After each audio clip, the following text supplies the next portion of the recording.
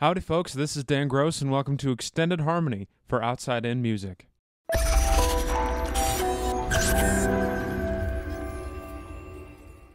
Outside In Music is a record label and a media company that connects jazz artists with their passionate fan bases. Please visit us at our website, outsideinmusic.com, where you can see our artists and their recent releases, our podcasts, videos, and links to get in touch with us. Extended Harmony, what you're listening to right now, is a monthly podcast which features musicians in the jazz, blues, and soul umbrella who create original music. And this is produced in conjunction with Nick Finzer's own Over Here podcast. We discuss their musicians' lives, influences, their creative processes, and some advice they'd like to pass along. Joining us today is Dani Rabin, guitarist and co-founder of the jazz rock group Marbin, Mike Cottone, trumpet player of Holophonor, Dave Chisholm, who has drawn, written, and composed the soundtrack for a new comic book, Instrumental, and Katie Ernst, a singer, bassist, and composer who has both released solo material and performs and records with her group Twin Talk. Eastman School of Music fans rejoice. 3/4 of the show are Eastman alumni. Thanks for tuning in, and please enjoy this episode of Extended Harmony.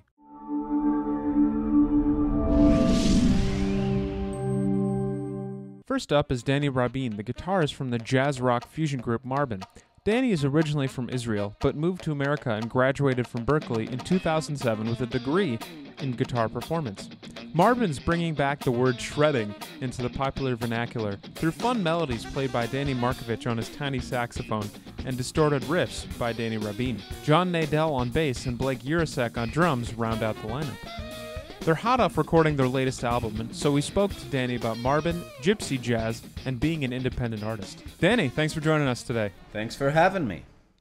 So one thing that jumps out about Marbin, besides their shredding, and we'll get to the shredding later, is on your biography it says you are actually from Israel, and I think a lot of us probably stateside are wondering, well, what is the musical environment like in Israel, both for the state, the country, and for you specifically?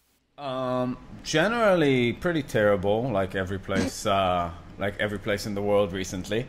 You know, pop is kind of a disease that we have to fight globally. But Israel is interesting in the sense that in the 40s, I guess, through the 60s, maybe even the 70s, we had very special kinds of music emerge. That I think both me and Danny Markovich are very influenced by. So, you know, not to bore everybody to tears, but like, you know, just kind of an overview of Israeli music. I think it has some sort of like kind of Eastern European influence in it that I think you can really hear in some of Marbin's definitely earlier stuff, but the softer side of our music and our approach for harmony. And our approach to harmony, I think like a lot of the gypsy jazz kind of things that people would assume is in our music because of gypsy jazz, just because our folk music has some of those same kind of harmonies that are really derivative, I think, of like Eastern European, Russian folk, some classical music, more like romantic era stuff, like Chopin. Those kind of people, the Jews that came from Europe to Israel, brought that kind of bag with them. But you know, so growing up, some of that was on the radio, and I really did like some of that kind of music. But I wasn't really growing up in some sort of traditional kind of, you know, musical upbringing. I listened to rock, I got to the style of guitar I'm playing through metal. Like there was a Metallica concert I went to that was really a turning point in my life, in the sense that I saw everybody dress up a certain way and I wanted to dress up that way too. And that came along with you know, the subculture of metal, which I was drawn to, I think initially because of the fashion, also brought, you know, a certain kind of music with it. And through the kind of sound that the guitar had in metal, I got into guitar, and I always loved that high gain, saturated sound, and that kind of led me on a quest through, you know, shred to fusion to jazz to Marbin. Yeah, we'll get back to what shred means to Marbin specifically, but you brought up something that I definitely wanted to touch on with you, and I think you put it in its historical context well, that, everyone, even though Israel is the historical homeland of the Jewish people, it wasn't always a quote-unquote state. And as soon as Israel was founded as a state, people who had been spread out through the Jewish diaspora came in. And so Israeli music does have a lot of that stuff. And you mentioned gypsy, and I think besides shredding, I think people also associate Marbin, and I think this is because of the videos you post on social media, with gypsy. So was the gypsy an early life thing? Did you hear that in Israeli music and dug it, or is this something that kind of happened later in life? No, that happened much later. I heard a lot about mythology about myself through social media that never actually happened. So it's always surprising to me, because I heard some people say, "Oh yeah, he has gypsy blood, grew up around the fire, learning this." And I mean, I got into gypsy jazz about 3.5-4 years ago, when my ex-wife bought me that guitar I still play for one of my birthdays.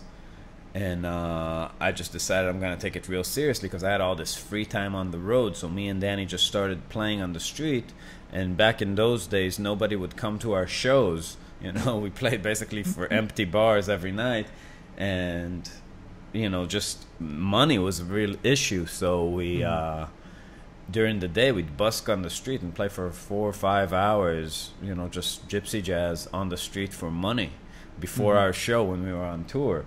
So we really learned how to play this style on the go. But my exposure to gypsy jazz, I watched Sweet and Lowdown, that Woody Allen movie, when I was in high school, and I didn't, that really opened my mind to it. And then I had this DVD of Jimmy Rosenberg playing in a hotel room with Frank Vignola after their show in Carnegie Hall, and I thought Jimmy was the best at shredding that style. And then I guess I got into it in recent years, but I think people trying to get into gypsy jazz should find that actually encouraging, because I'm not a gypsy. I just learned how to do it pretty quickly, but I did have the harmonic language to play jazz before I approached it. So in that sense, my road into it was kind of easier than a lot of people who don't play jazz and want to pick it up, because I knew the kind of scale, chord connection, and I could hear what they were doing, and it made sense to me in terms of note choices. So it was much more of an endeavor of learning how to play technically, learning the rest stroke technique, learning how to, and which is, it's a different, physically it's very different than playing any other style of guitar because of the picking. And it's a lot of people I hear, teachers teaching lessons on this stuff online, saying you don't have to use that. And it's you don't have to use it, It's you're not going to get a very authentic sound, if you don't really learn how it's done. Right. What is a style? It's the way you make something sound, especially a style like that where you're just celebrating this one dead guy, Right. It's this whole style is really around Django. Much more than bebop is around Charlie Parker. Yeah, and you mentioned you and Dani, so he plays saxophone in Marbin. You two started doing this busking, but so Marbin seems to be, anyway, a portmanteau between your last name and Dani's last name. So you went to Berkeley. Oh yeah, it's our band completely. Oh really? I didn't know that. So so you two went to. Well, you went to Berkeley, but now you're in Chicago, correct? Mm-hmm. So how did you and Dani get to know each other, then how did Marbin form? 2007, I graduated from Berkeley. I spent a summer back in Israel. We met through a common friend who was a bassist, and we actually met a night before we were supposed to play our first gig together. And just in a cafe in Israel or something. Silly thing like that. And what happened was we started writing together. We started writing songs, and for me that was a new experience. It's very difficult to write with somebody else seriously. First of all, you have to have a lot of kind of shared aesthetics, which we do. We really we like the same things, the same kind of people, and the same songs, and the same kind of playing to a surprising amount. I still to this day have never met anybody who has a more similar taste in music than to me than Dani does. Well, if it's like songwriters or lyrics or classical, it's pretty astonishing. We really like the same. I think I like Hank Williams slightly better than he does, but he still likes him. So we really had a lot in common in that sense. And then our writing process was really flowing, and we wrote a lot of music. And then in 2008 we moved to Chicago. 2009 we put together our first record. 2011 we started touring full-time as Marbin. Right. First album was released by yourself, and then 3 you released from Moon June Records, and you say that's by name only. We'll talk about that. And then your most recent one, and the one you actually just finished recording. This thing is hot. You just got done with this thing a couple days ago. 3 days ago, yeah. Yeah. So well, it's not ready yet. We'll be ready in about 5 months, I would say. Cool. So all the principal recording's done. You just got the post work to do. So I wanted to pick your brain about the difference between being an independent musician and being a musician on a label. There is no difference. There is no difference anymore. Yeah, I mean, the question is what, unless you're on a major label, a thing you really got to ask yourself, I think, as a musician, if you're crazy enough to attempt to monetize your art, and you're doing something fringy and crazy, is why you would need somebody to help you, and what kind of help you expect to get. Music is a crazy endeavor in the sense that, it's like a pyramid, but there's not a lot of room at the top. Like if you're a computer engineer, you really don't have to be the best computer engineer in the world to make a living, right? You could just be okay, and you're going to get a fine job. And even if you want to be like a millionaire, you can just be like okay plus and be a millionaire. Yeah. But imagine a world where you had to be, in a field where millions of people do it, and you have to be one of 10 that makes a living. So it's a crazy endeavor in the sense that, it's very unlikely statistically that you're going to be the guy that manages to earn enough money to live doing this, especially if you're doing something fringy.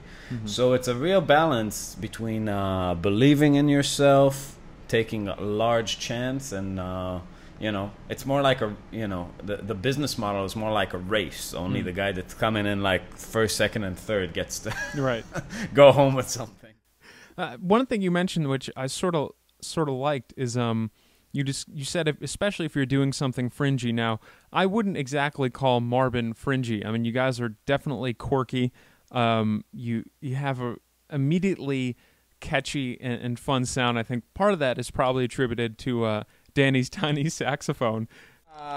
We play fusion, man. No, that's true. But I'm saying it's not fringy at all. So for you guys, I don't know if it's not fringy. It's very fringy compared to Rihanna or Justin Bieber or even like those bands that shall not be named that are that are mixing kind of very popular types, like sounds borrowed from like hip hop or something. It's much more relevant to today. It's much more of a natural crossover into jazz, than us. Right. Well, you are on a jazz podcast, so maybe in a relative scope.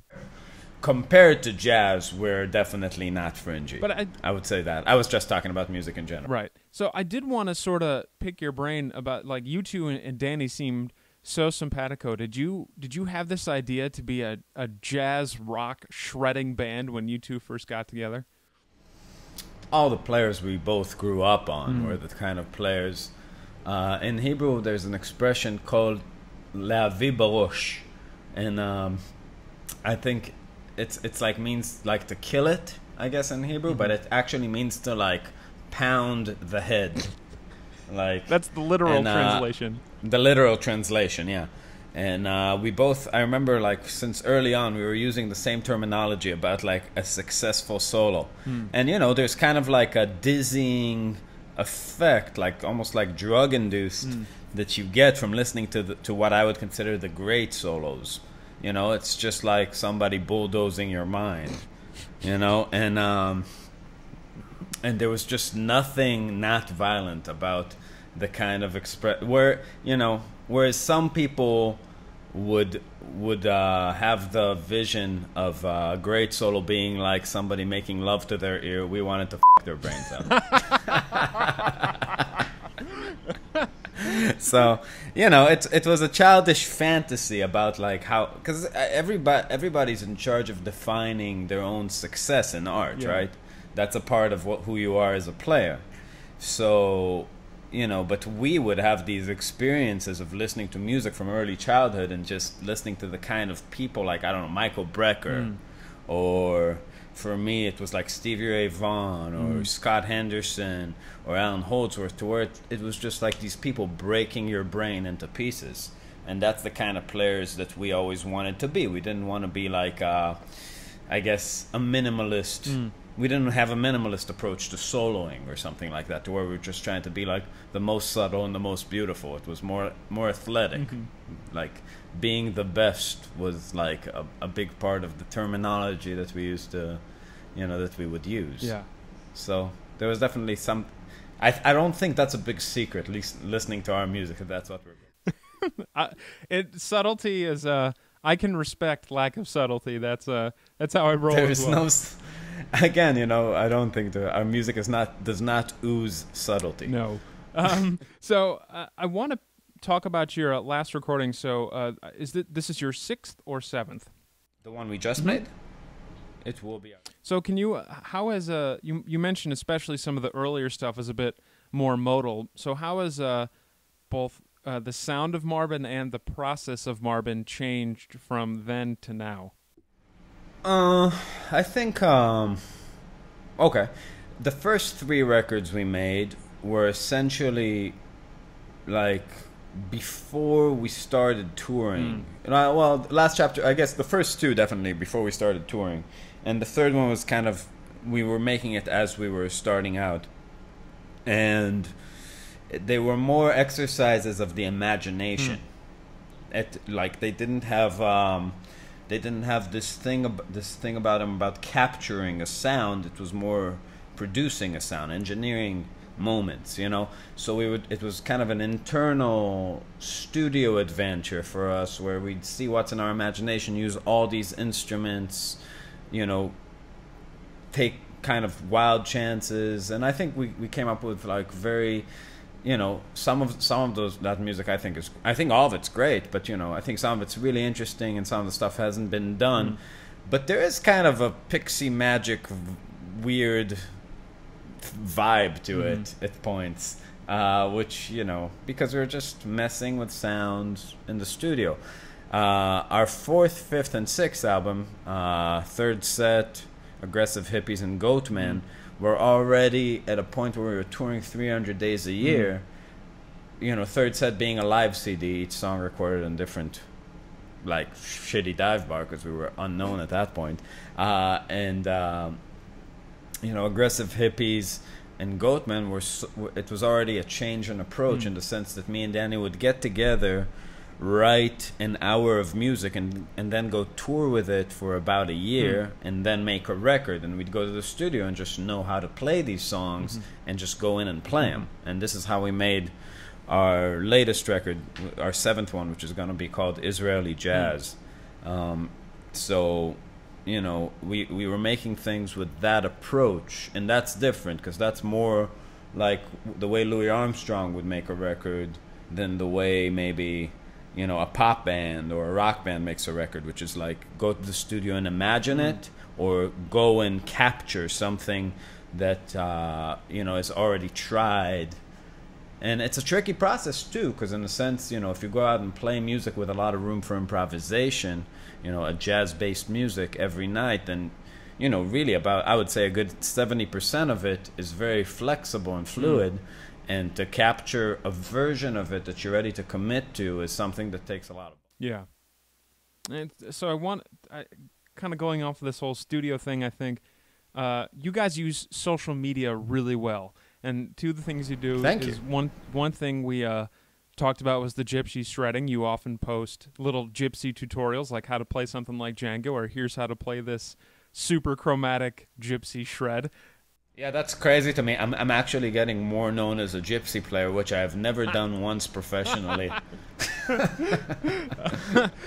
And a fusion musician, that's been my career. But, so speaking of fusion, that's actually how I found out about you guys. I saw one of your videos floating around Facebook, and I saw it, and I liked your page. And I mean, how do you as a band and you personally use social media to not to get your stuff out there in a not so vapid but really a warm and open way? Because, and I think this has something to do with the fact that you guys have this super do-it-yourself approach. It's quirky. You embrace the quirkiness. You embrace the shred.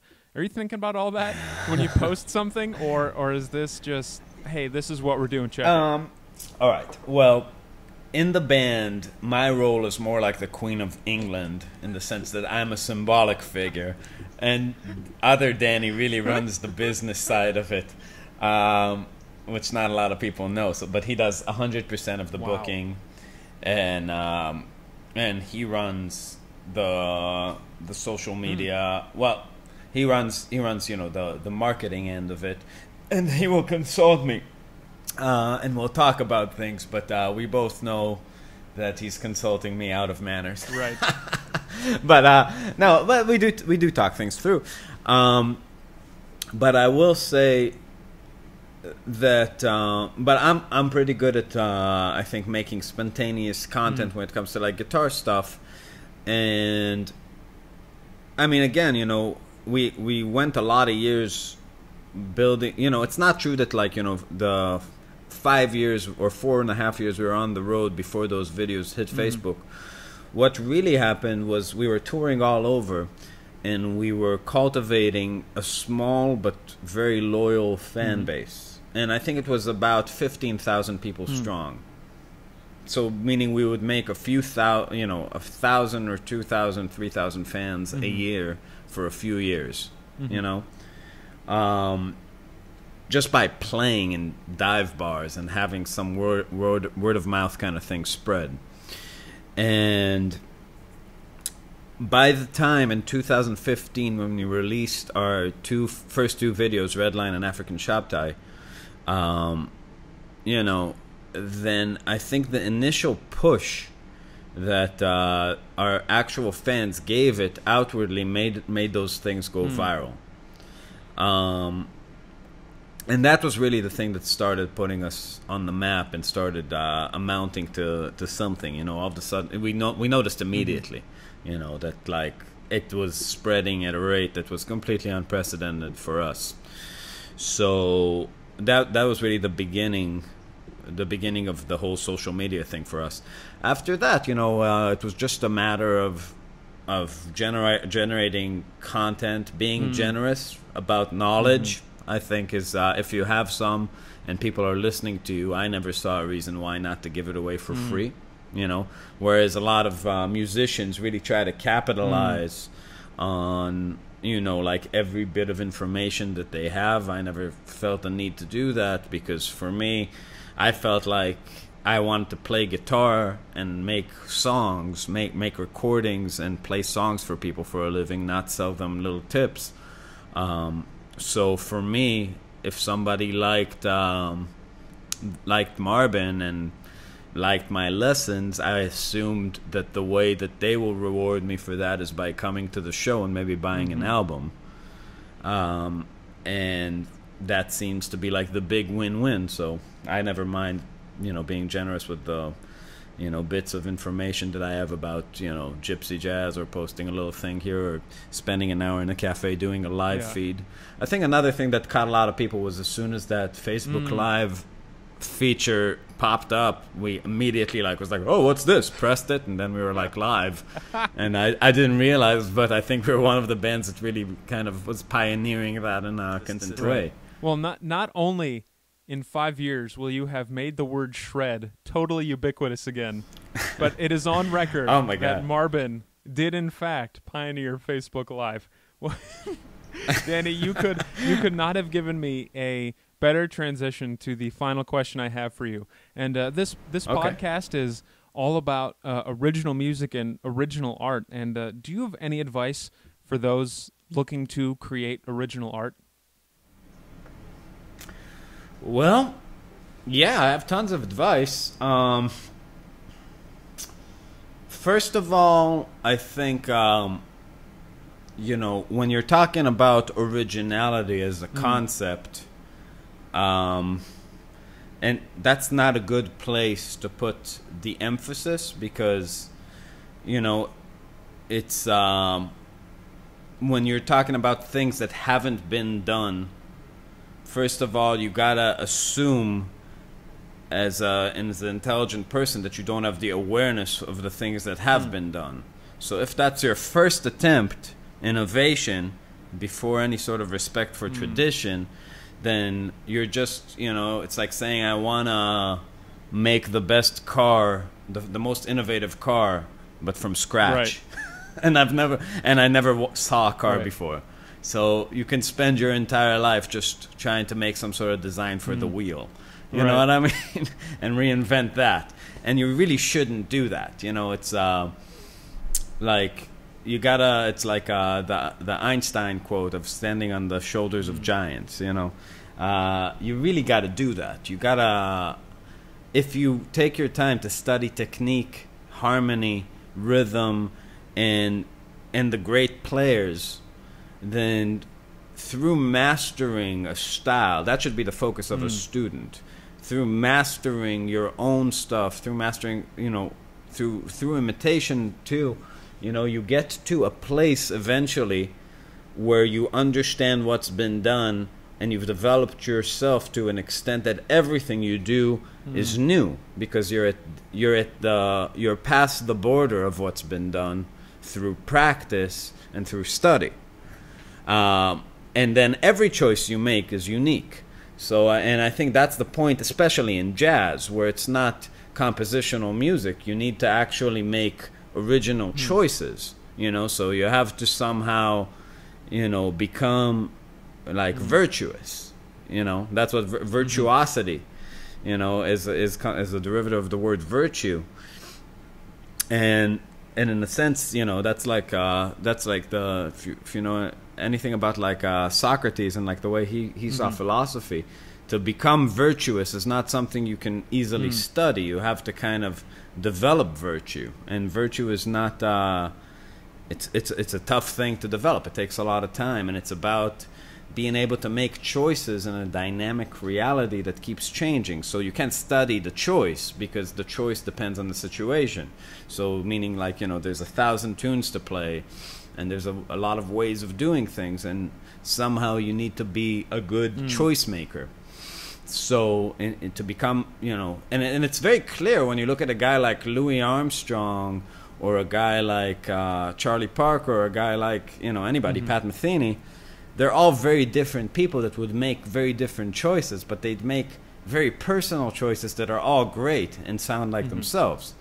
So you just got to become this personality on an instrument. And there's nothing simple about doing that, but practicing and studying seems to be kind of the way in there. So I think committing to a path like that is a very... Well, Danny, thank you so much for your time, man. We really appreciate it. Yeah, you're welcome. So to end your segment, we're going to play a track of Marbin's. Is there anything you want us to play? Play Whiskey Chaser. Okay, we can do that. Thanks for your time, man.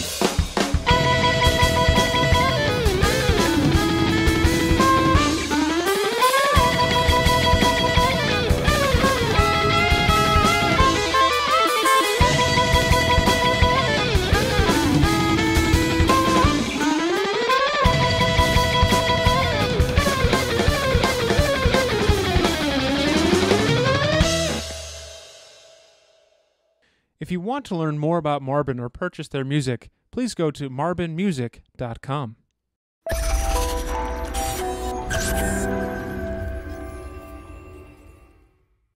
Next up is Mike Cottone, who originally hails from Rochester, New York, and he's the trumpet player and co-leader of the California contemporary jazz band Holophonor.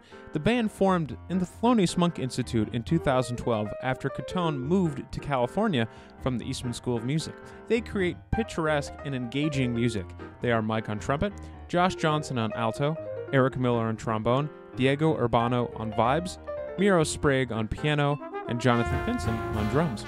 Holophonor released a self-titled album in 2014 and signed on with Alpha Pup for their upcoming release, Light Magnet. We talked with Mike about his trumpet education, what he learned touring with Blood, Sweat, and Tears and some other fun bands, and the compositional process of Holophonor. Mike, thank you for joining us on the podcast today. Good to be here. So, let's kind of start from the beginning. You are actually from my hometown. We share a hometown, Rochester, New York. So how did you get hooked on trumpet and on jazz? Well, music was always good. Records are being played at home. Motown records, a little bit of jazz here and there. My grandmother's boyfriend at the time had a number of cassette tapes that he gave me. So, Glenn Miller, Louis Armstrong, all sorts of good music I was exposed to from an early age.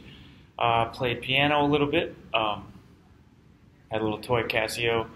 Tried to figure out commercials. Mom and Dad realized music was definitely something that was in my blood. I'm also adopted, and no one in my family was. Anyway, so I started playing music with just a little keyboard, and then picked up a trumpet when I was about 5, and nothing came out. Mm-hmm. Didn't touch it till 5 years later in band.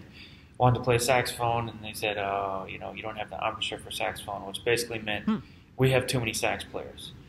We need brass. So they tried to get me to play French horn. I said, heck no. Picked up a trumpet because I wanted to be in jazz band. So I've been playing since I was about 10. And, got in the jazz band pretty quick. Quickly moved up through the ranks in high school and middle school to lead trumpet. And then shortly after that, I got to high school and studied with Danny Murray. And that's when things really kicked off for me. He started giving me all the right records from the beginning, all the right trumpet stuff to start practicing, to build my chops up. Started doing all county, all state. And my junior year, I wanted to be an Air Force pilot or engineer, one of those things. I did not ever see myself earning a living as a musician. And he said, I think you've got a shot at it. He said, if you do it now, worst case, you can go back and get on the path that you were on to be an engineer. But if you do this now, then you won't have that, regret anymore. So I took his advice end of my junior year and just went full throttle into music, started shedding all the time.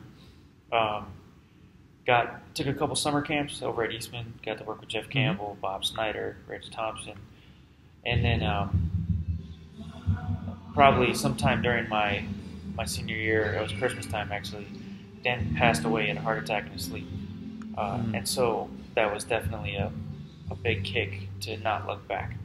So I took his advice and tried to become a musician. And we're going to get a little background music here because we're at an amphitheater and I can't find a quiet room anywhere.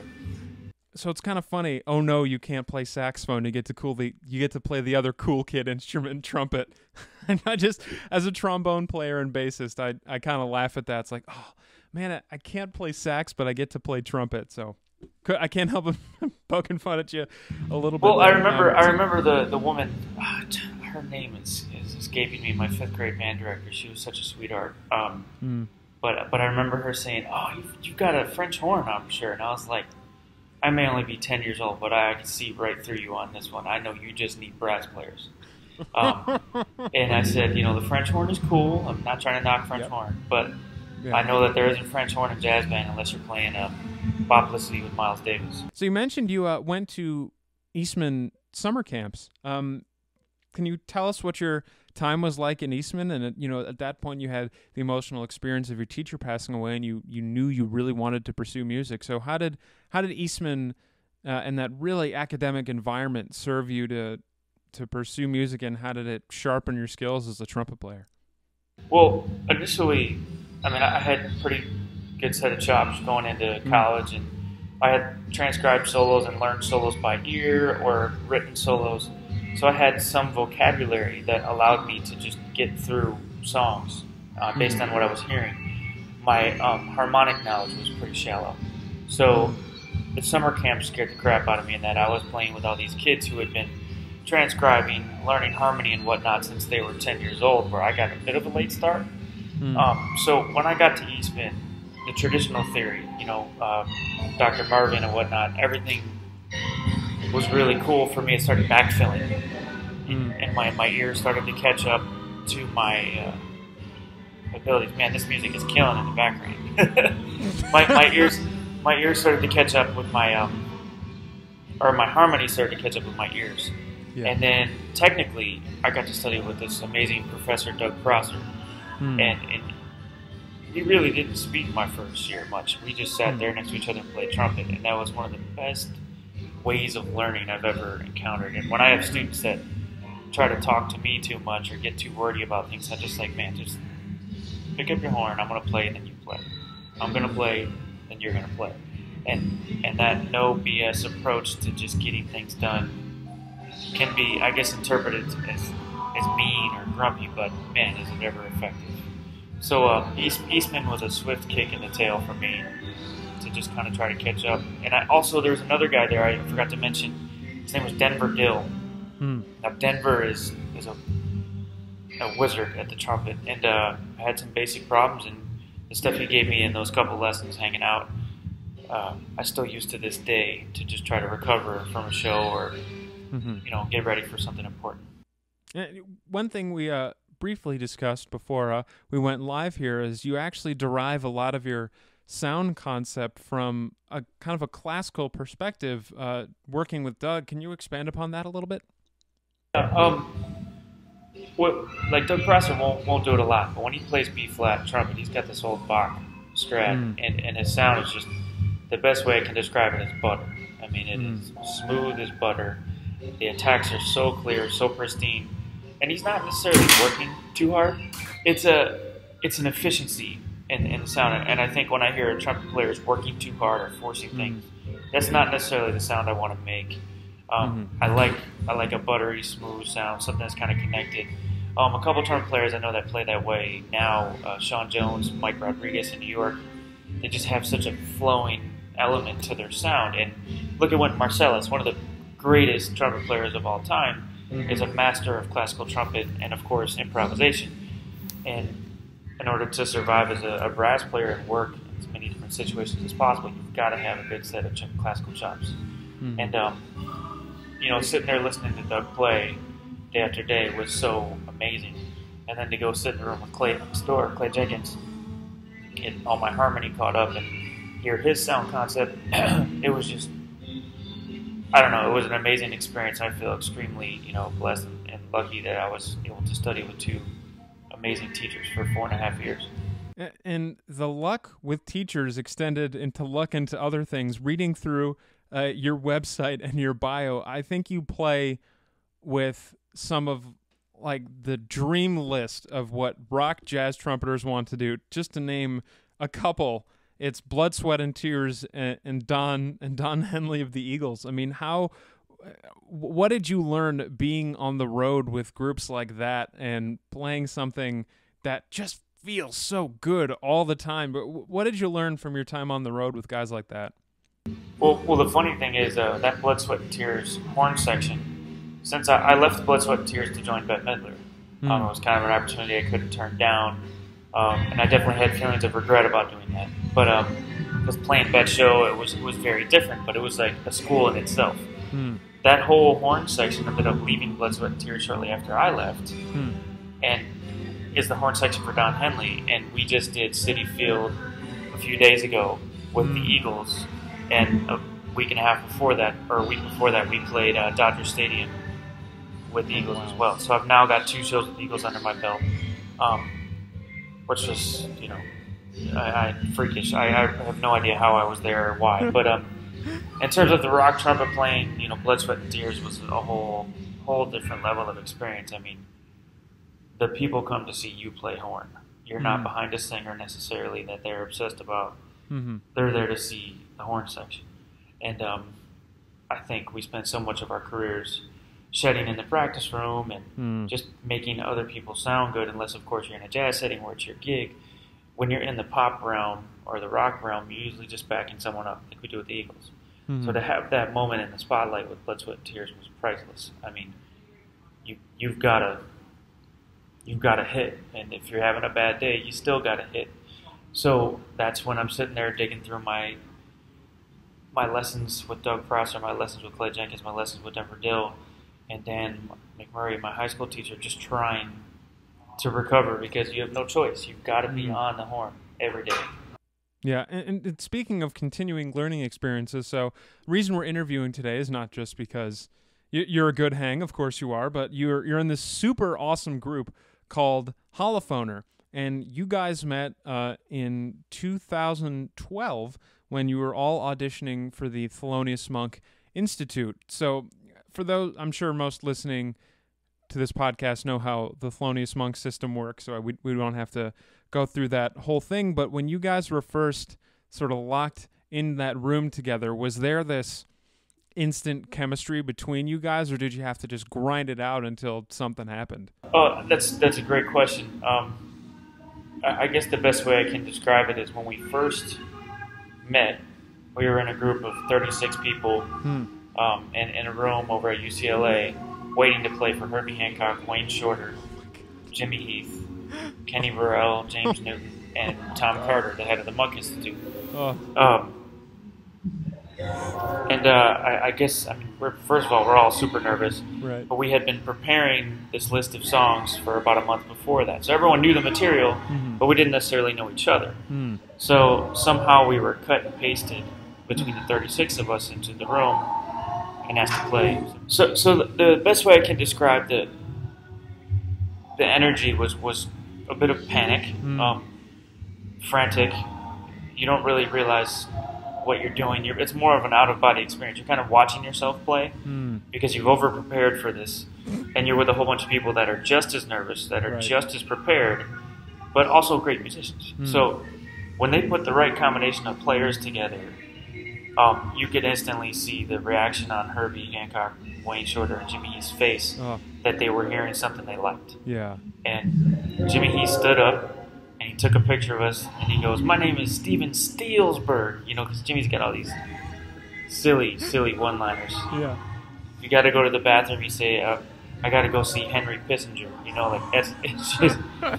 I don't know if this is podcast appropriate, but I mean, it's just so funny to work with him. And so we had an absolute blast that first day.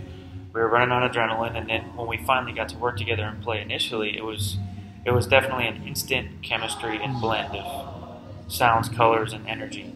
There was never, I guess the harder parts come now when we get together and we want to play. And for the first few days when we get back together, it's an explosion of energy, and it's amazing. Yeah. The challenge is when we do 2, 3, 4 shows in a row, we don't necessarily want to repeat what we played the day before. So then the challenge becomes, how do you keep having it feel like the first time? And the blessing with us is that we all are so busy with so many other projects that when we get back together, it's an explosion of energy, and it's awesome. Yeah. So the hard part is keeping that going all the time. Right.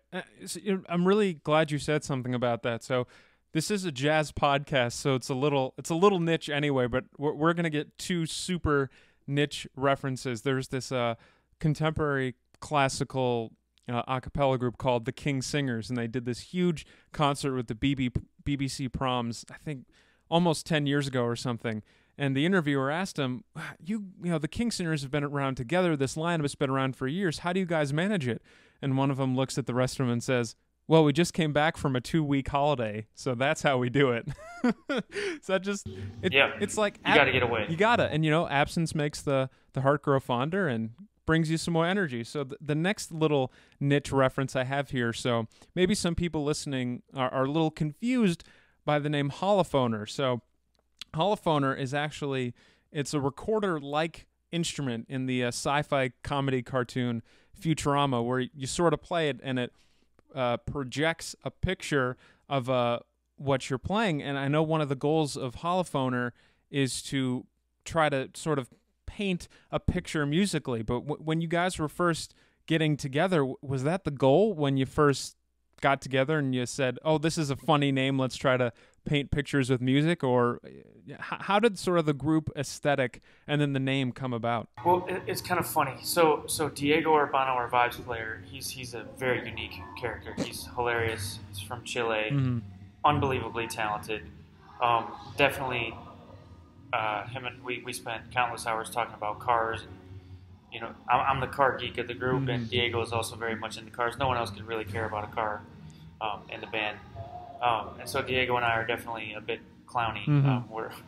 We're the goofy ones, and Diego and I just like love to hang out. And he wrote this song called "Instructions on How to Play the Holophonor," and we all didn't know what it was. We had all seen Futurama but never placed it. Right. And so when we got through our second year of the Institute, we had just recorded that song. And when we were trying to find an album title, you know, it was like we could come up with space names because we hang out with you know, Mr. Wayne Shorter. We can come up with something plain or jazzy sounding. But I think a bunch of us in the group liked just the word holophonor and the concept of what that instrument is, because, you know, when you're writing a song, it's usually inspired by something. If you're writing a song in an academic sense, it sounds academic. If you're writing a song that was actually inspired by real events in your life, you know, many times it comes out in music and the audience can experience that. So holophonor meaning a recorder-like instrument that projects a hologram of an image. And the better you are at the instrument, the more elaborate the picture is. Right. I feel like musically and, you know, inspirationally, it speaks very specifically to what the goal of our band is. And we want our audience to come see a show, not be bored, and not think of our music as too academic, but think of it as painting a picture or telling a story or showing a movie or a film, if you will. Yeah. So that name just absolutely fit perfectly. We even had an argument about changing the name after our first album came out, but I just think that the power in that name is just too great to waste. Yeah, and one thing you sort of mentioned is, I think when you write stuff academically, it's very abstract, but when you write things picturesque in a picture-like way, or it's based on experience, it comes out a little bit more concrete. So that sort of leads into my next question. What's the compositional process like in that whole group? Do you have a couple guys who do most of the composing? Is it all very, is it all kind of by committee? Do you all work together? How do you guys compose stuff, and how do you decide what goes on a set list or your first album or your upcoming album? It couldn't be any more diverse between all of us. You've got Eric Miller, who during the Super Bowl a couple years ago wrote an entire composition sitting on the floor at my friend Brett Ashey's house. Wow. He pretty much wrote the entire core of the tune and started arranging it sitting there on the floor. Well, most of us were sitting there having a beer watching the football. He just wrote a song. So that's one concept. The second concept is, I guess, my route, which takes me a little bit of time. Takes me forever to write 8 bars. And then you've got Josh Johnson, who's a brilliant composer and tends to write, I guess, he writes more than most of his compositions are definitely, they make the cut to our albums because they apply to everyone's strengths in the band. Dave Robert writes a little bit slower, like myself. Murrow Sprague generally writes the tunes that challenge the heck out of us. I love Jonathan Pinson, the drummer. He has some really, really fun compositions. Let's see. Diego tends to write really abstract things, or he just is such a beautifully creative person. I really like to see what he comes to the table with. So we have all these like seven complete different stories when it comes to composition. But the one thing that we were challenged to do is write a tune together. And Dick Oates pushed us to do this. Billy Childs pushed us to do this. And we have a few tunes in our catalog that we wrote collectively that have been kind of the most fun experiences for all of us. There's a tune, Source of the Force, on our first album. And then totally spacing on another track name. But we've probably got 2 on the first album that were collectively written, and 2 more on this upcoming album that are collective. Cool. So that's a great transition. So your first album, self-named Holophonor, that was self-released, and now this upcoming one, Light Magnet, will keep our listeners appraised on the final release date. But that's, you guys have signed to Alpha Pup Records, so this record is coming out through them. So you sort of mentioned that each one of these have some pieces that are more collectively composed. But what's changed with Holophonor in terms of sound and in process from album 1 to this new album? Well, the first album we did, we tried to do it as live as possible. We were in one big room up in Pasadena, and the next album we did, we recorded at Henson Studios with a little more isolation and flexibility to go and edit things later, a little bit more post-production room. But the biggest difference is Wayne Shorter produced this album and was in the recording booth while we were recording the second album. And if that doesn't motivate you to do something, I don't know what does. So it's been really cool. It was you know, it was a priceless, amazing experience just from like going to Mr. Shorter's house and picking him up and driving him to the recording studio and just having him hang out and tell stories while we're there. I mean, the music we played, we all knew pretty well because we had rehearsed so much. And there is a crazy, crazy downpour happening outside right now. In Florida, the sun's out, and then all of a sudden, it is a monsoon. Sounds like Rochester. And by the way, the music you're listening to in the background is Straight No Chaser, an a cappella group. Yeah. So I hope it's not too loud when you get to the raw audio here. But I guess what's different? I mean, that's the thing is, it's not really that much different. It's just we're all that much more busy. And the fact that we got together and we're able to record in the same city is pretty awesome. I guess it's almost, our band is almost like a collective now in that everybody lives in a different city, but we get together to record and tour.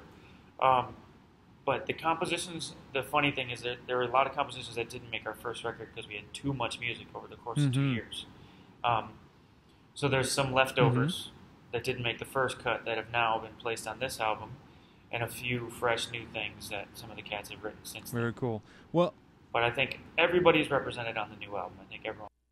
Oh, that's just great to hear. So I've one more question for you. This is something, after all, this is a podcast about original music. So do you have any advice for those who are looking to create original art?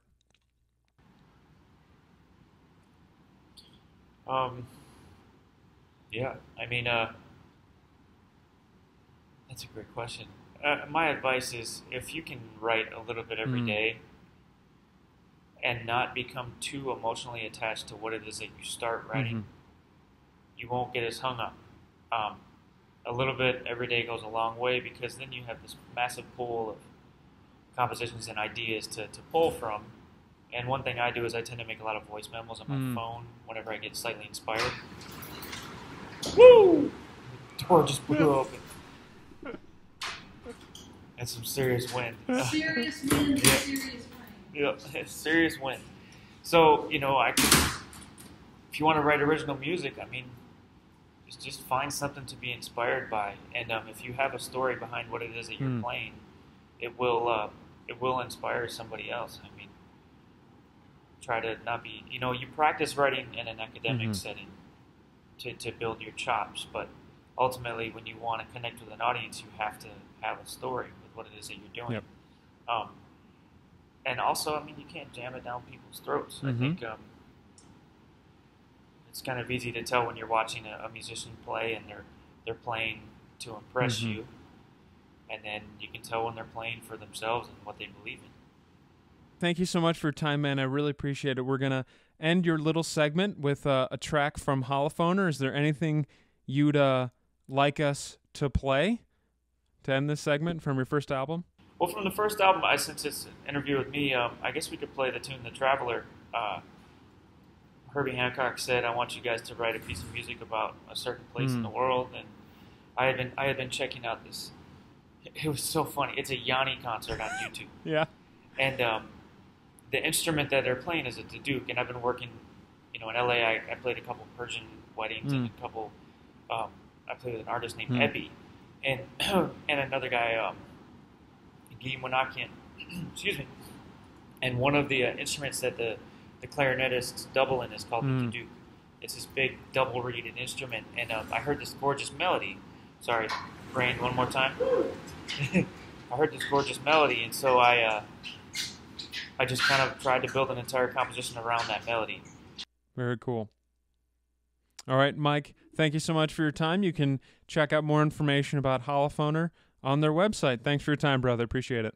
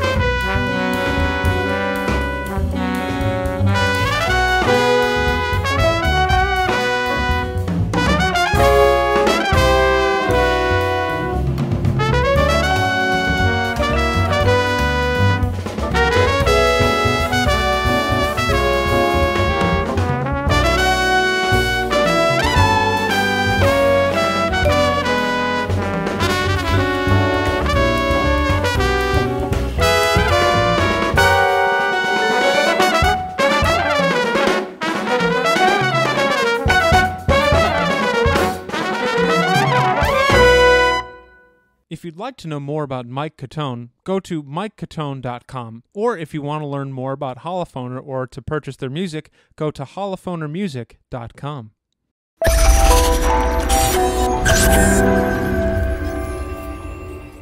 Dave Chisholm is a trumpet player, jazz composer, guitarist, singer-songwriter, and a comic book artist, boasting a resume that includes many albums from his rock days in Salt Lake City, providing the trumpet for the NBA theme, and working with Joseph Gordon-Levitt's hit record projects. Dave just released in April a new comic book called Instrumental through Z2 Comics, and a corresponding soundtrack right here on Outside In Music, which he composed and played trumpet on. Instrumental is about an unhappy jazz trumpet player named Tom, who's given a magical trumpet, and it develops from there. Dave is a graduate of University of Utah and the Eastman School of Music, and he now lives in Rochester, New York, where most Rochesterians know him as the frontman for the rock group Talking Underwater. We talked with Dave about the process of creating this comic in jazz's social context, and the outpouring of positive reception that Instrumental has received. Dave, thanks for joining us today, man. Thanks for having me, Dan. And I can't help but notice that we have a special guest as well. Yeah, this is Tilly. She just decided to get on my lap because she wants to be on TV. Well, with a face like that, she looks better on camera than I do. So we're glad she's here to pretty up the shoot. So before we get too far into this here, I want to be the first to officially congratulate you on your engagement at the time we're filming. It's just about a week from the big moment. I happened to be there. It was very sweet. Thanks, man. Thanks. Yeah, it was amazing. It was, and I know Engaged Life is treating you very well.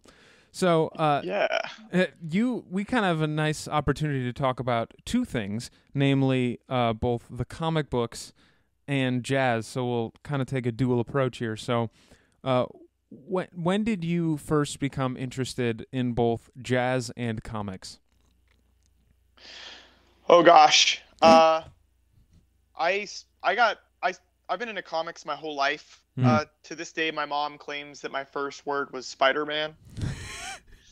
And so it's been like an obsession my whole life, and I've always been really like obsessed with drawing and making visual art and everything. Jazz music is a little bit different, I think. Although I remember hearing is my dad listening to like Sketches of Spain and Let My Children Hear Music by Charles Mingus. Like a lot of Miles and a lot of Mingus. But I would be like totally lying if I said that I was really into it back then when I was like 4 years old. It was just something that like kind of filled the air and had a mystery about it. I really got into jazz music heavily when I was in high school, like probably a lot of people do. And my path into jazz was really unusual in that like I really was into like music that was a little bit more free, like 1970s Miles Davis music, which is quite avant-garde, and then a lot of like the more adventurous Charles Mingus music, like in particular the Charles Mingus records with Eric Dolphy on saxophone and bass clarinet and flute. And I really loved the immediacy and the like heart on the sleeve emotional content of that music. And I think that maybe that's a little bit unique in the realm of like, I think a lot of kids get into younger people get into jazz music for different reasons, and that was stuff that I really dug, like right off the bat. And then I kind of found my way back into the more traditional standard fare, and I love that stuff as well at this point. So yeah. And so we've known each other for a while, and we've had the opportunity to discuss this a couple times. And what I'm sort of remembering here is that you had this interest for comics really early on, and then jazz happened, and you focused on that for a really long time, and then you kind of came back into comics. Is that right? Yeah, I mean it's almost like a little bit of like a three-pronged thing, right? So like one prong is comics, one prong is jazz music, and one prong is like rock music or rock and pop. And I love all three of these things and at various points they compete with each other for like my current obsession. So like when I was in high school, I was like obsessed with making comics, and I wanted to like be like the next great like comic artist and everything. And then like around my junior year, I became obsessed with jazz music. And then I went through my undergrad, and it took me 5 years to get my degree. And when I finished, I was kind of burned out on jazz music and had really fallen in love with like rock music. So I joined rock bands and started rock bands and wrote a lot of that music. And then I took 4 years off before getting back into, took 4 years off. And in that span of time, I got then like kind of fell out with that style of music and got back into drawing comics. And I made this series called Let's Go to Utah. And then while I was working on Let's Go to Utah, I went back to school to get my master's degree. And then I finished Let's Go to Utah in the middle of that. And then I moved to Rochester to get my doctorate. And while I was working on my doctorate, I had this idea for a comic series that eventually became instrumental. And I started working on that right after I finished my degree in 2013. And then after I more or less finished the bulk of the work on instrumental, which was a pretty big project, I kind of fell back in with like rock and pop music. And that's where my band Talking Underwater comes in. And then, you know, all of these various like obsessions of mine sort of all compete for my time. Yeah. You know, now along with the obviously like being an adult and trying to do all the responsible things competes with like stuff like teaching, which I also really love, and you know, trying to like make time for friends and loved ones and engagements and all that stuff. It's funny. So, it's funny you mentioned the process of doing instrumental. Because you were working on this about the same time that you had your doctorate, and you kind of fell into this work spiral of instrumental, didn't you? You just got totally sucked in and immersed for the amount of time you had to do it. I mean, this was a whirlwind. I mean, you finished, it's like 224 pages in a really short amount of time, didn't you? Yeah, that's right. I had a really rigorous study routine from working on my doctorate. I had this really rigorous study routine because of the big test at the end of the doctorate. And the day after I finished the test, I like started work on instrumental. Started like the work proper, like scripting and laying out pages and kind of all that stuff. And that was like February 7th, I think, of 2013. And I worked like probably, I mean, it sounds dumb to like someone who actually works like a 40-hour-a-week job. Like I feel very privileged in that like my life, I'm lucky to be good enough at the stuff that I love that like I can kind of live like the artist bohemian life. But there's something about like putting in like about 40 hours a week on drawing a comic, recording an album, writing an album, recording it, mixing it, you know, and all the aspects of comic book making, like writing a script, plotting it out, writing a script,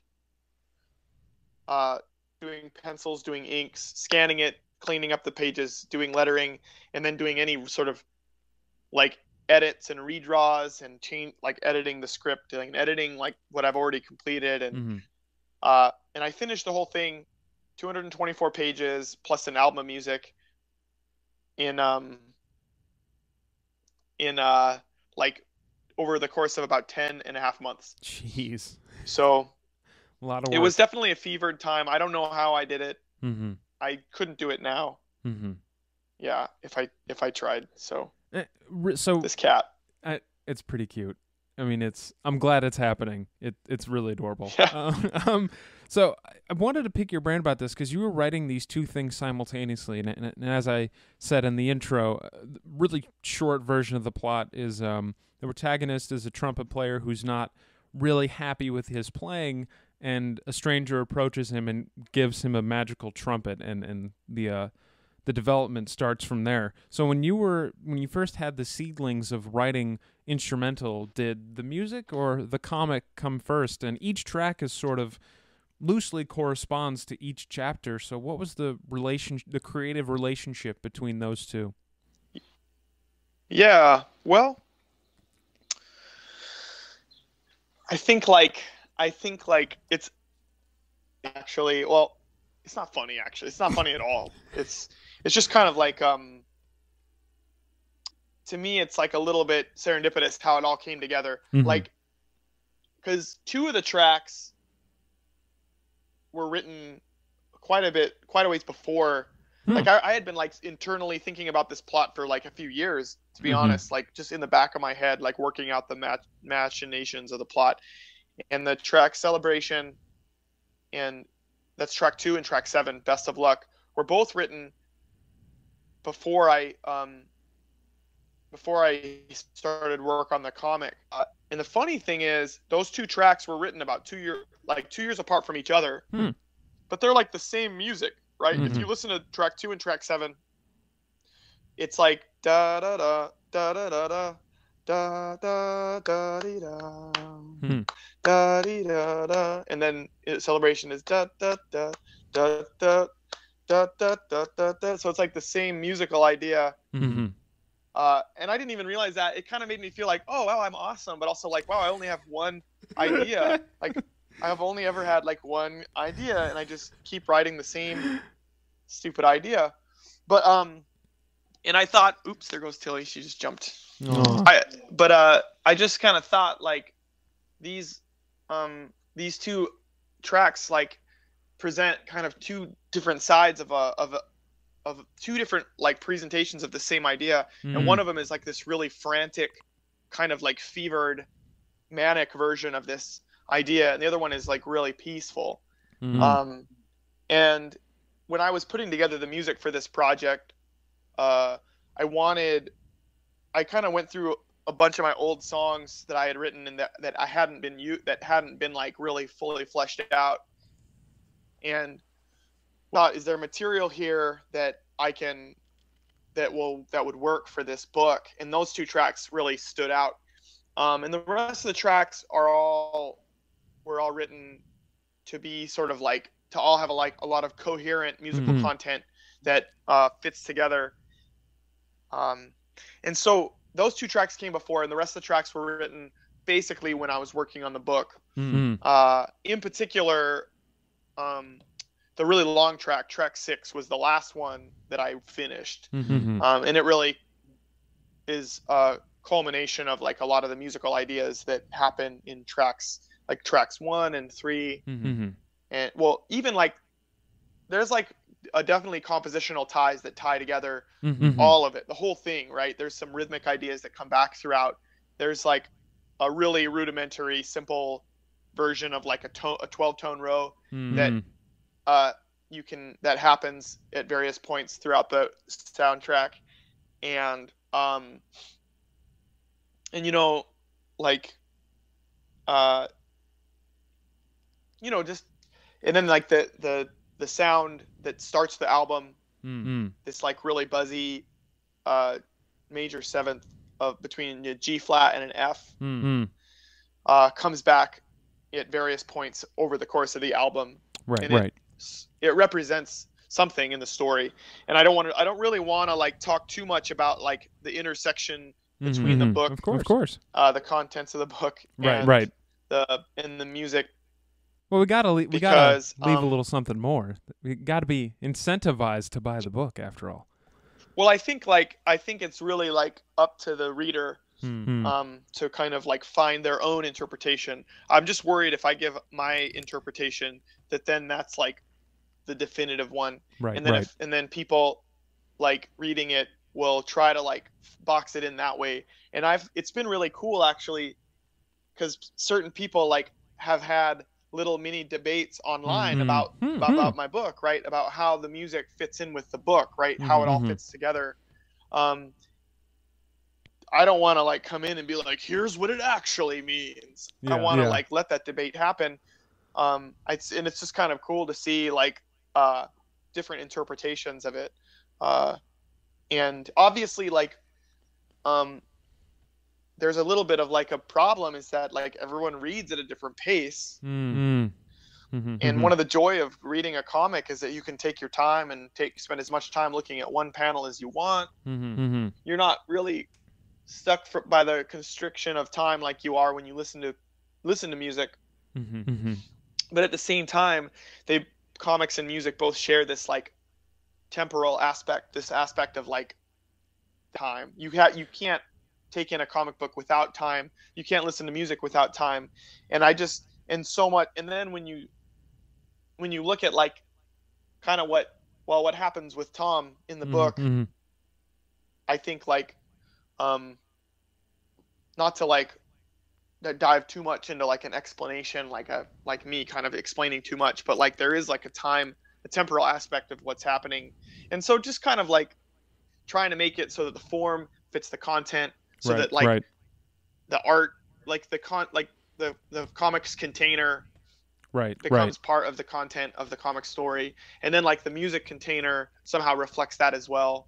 I was just about to sort of echo that sentiment. I think it's really cool how both the album and the book sort of parallel each other in how they use time. And you mentioned when you were writing the book, you've mentioned that this in our discussions before, how you use the panels in a very restrictive, rigorous way, and you only break those in certain instances. I don't want to give too much away. But the other parallel that I think is really interesting that we've discussed before is this. And so to me, as someone who's Jewish, I found this really interesting. You discussed how comics and jazz are essentially these parallel art forms where jazz was this art form created by this subjugated community, the African-American community, and comic books were the same sort of art form for another subjugated community, at least the like Jews. I would say like at least like superhero comic books in America, right, is definitely like created by like Jewish Americans, right? There's definitely a comic history that goes beyond America. Like Japan has obviously an enormous like comics history. Belgium are like the 4 big countries. I hope I'm not forgetting anything, but like the 4 big countries that have a comic history. And like in America, for sure, there's like Jewish American comics have a Jewish American like heritage that's really important. I think is really important, right? In the same way that creating a modern mythology for like aspirational mythology for people who have been subjugated in a lot of ways, like the jazz world, not that it's mythological, but like these like Black American jazz artists were like aspirational figures for the Black American community that had been like subjugated and brutalized by like the status quo for so long. I don't know. I mean, it's maybe I don't want to hit it too hard on the head, like, because I'm neither like Jewish or Black, so I don't want to speak for like these entire enormous like groups of people, but but I just think that it's fascinating to look at these parallel histories and kind of like see like to quote like the name of Mingus's autobiography, it's like the triumph of the underdog. I really have a soft spot in my heart.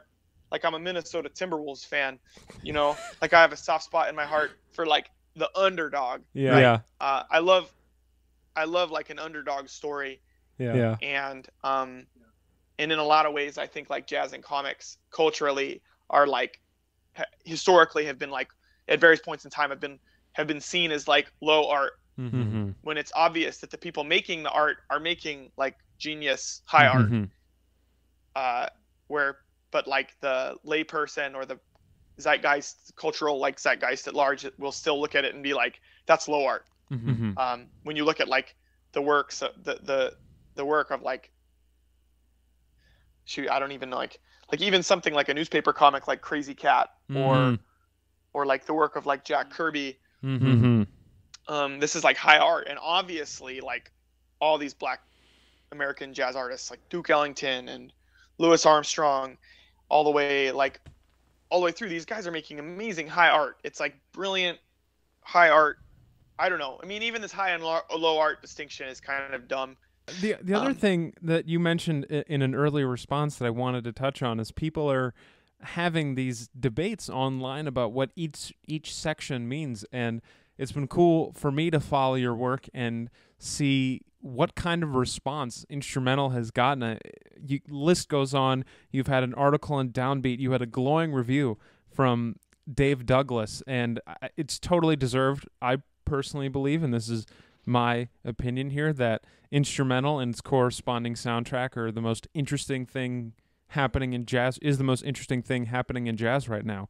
And for you kind of sitting back after working on this project for so long and then sitting on it for a couple years, what does it feel like to just have all of this positive feedback and this press and, dare I say, notoriety come your way? Oh man, it's first off, like a lot of really interesting stuff happening in jazz music that's not my stuff. So first off, I'm not going to agree with you that this is like I wouldn't expect you to. Out of this work. I'm really happy with it, but like there's no way that I'm going to say like, yes, this is you know, but it's a unique thing. It's a unique thing, and I think it works. What was your question again? Well, how does it feel getting all this attention and all this notoriety? Oh yeah. You know what, man? It's a little bit. It's totally satisfying. It's cool. It's inspiring. Like it makes me like want to like make more art. You know, it's good. It's exciting. Like to get some like positive. It's always exciting to get positive affirmation, but like I feel a little bit like, I don't want to sound like arrogant or anything, but I feel like I always believed in this work. I've always been like, this is like a really cool project.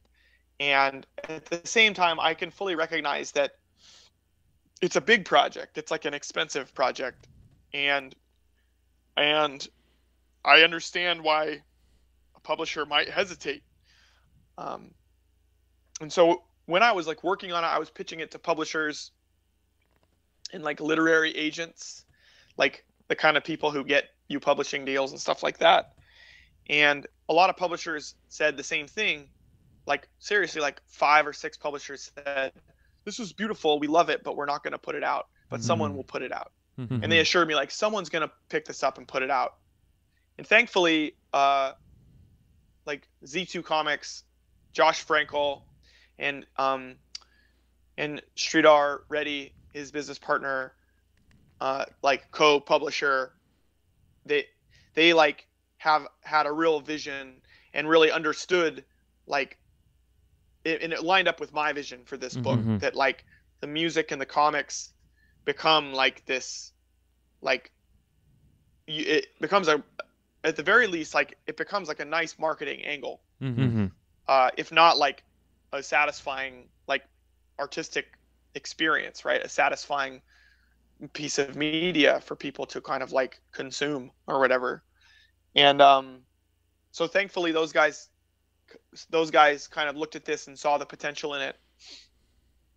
And at this point, like I think everyone involved is pretty like overjoyed with how it's doing. You know, I don't know that if anyone's expectations were like flying through the roof that this would get like look, put it this way, like it's a pretty expensive book to buy, and probably most people who bought it haven't heard of me, right?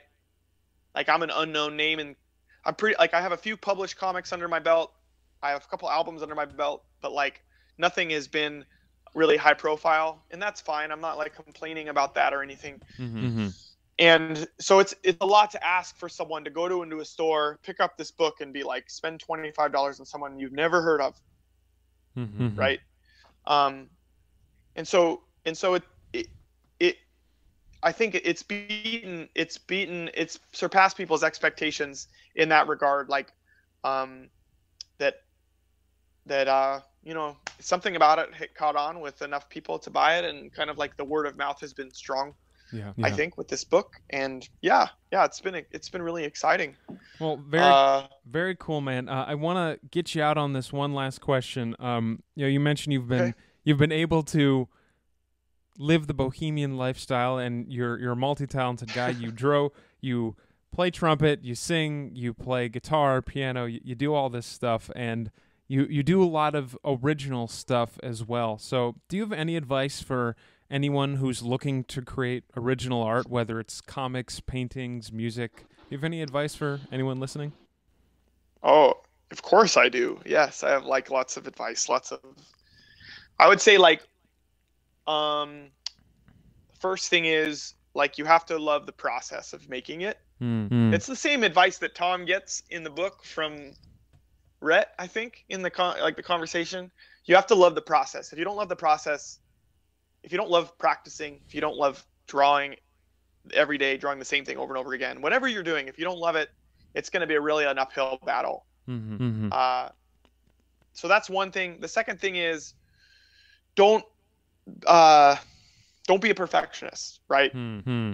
Perfectionism is the enemy, right? In particular, while you're creating, like, let the creation happen, and then step back 2 weeks later and look at it and say, oh, can I improve on this maybe, or is it worth it? Learn from your mistakes and move forward. It's better to finish work and learn from it than to continually revise one thing over years, right? Yeah. All right, Dave. Go ahead. Mm-hmm. Go ahead. Oh, the other thing is, don't wait for someone to give you permission to do it. Mm-hmm. Right? A lot of people are like waiting for permission to record an album. They're waiting for permission to make a comic. They and you do any of this stuff is to do it and learn from making mistakes and stuff like that. So anyway, I guess those are my biggest pieces of advice. You know, love the process. Don't be a perfectionist, and then don't wait for someone to give you permission. All right, Dave, thank you so much for your time, man. We really appreciate it. Thanks, Dan. All right, to end this segment, what track from Instrumental would you like us to play? How about, do you want like a really long track? Should we do let's do track 6. Okay, perfect. The summation of all the themes. That's wonderful. This is, yeah. All right, Dave, thanks so much. We'll talk to you again soon. Thanks, Dan.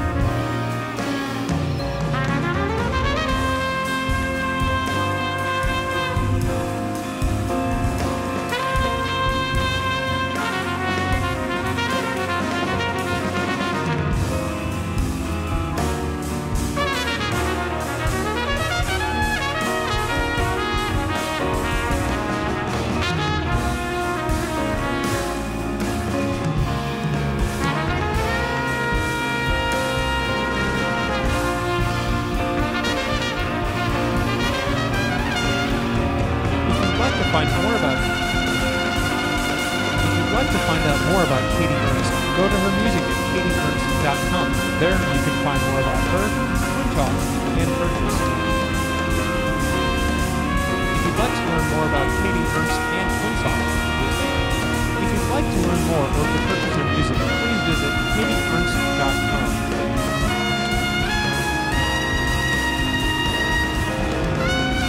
If you'd like to learn more about Katie Ernst, go to her website at katieernstmusic.com. There you can also purchase Little Words and records from Twin Talk.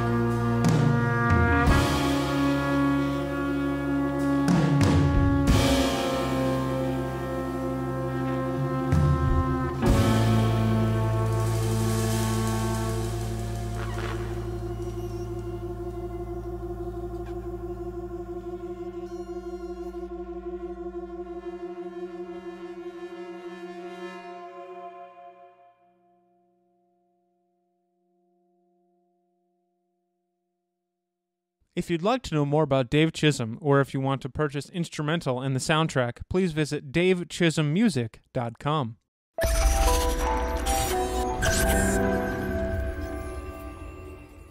Katie Ernst can be described as a triple threat, a great singer, songwriter, and bassist. Originally from Naperville, Illinois, Katie has made a name for herself playing in Chicago. Now, she has released a couple great albums, a solo album called Little Words, featuring the poetry of Dorothy Parker, and she's also released a couple albums with her band, Twin Talk.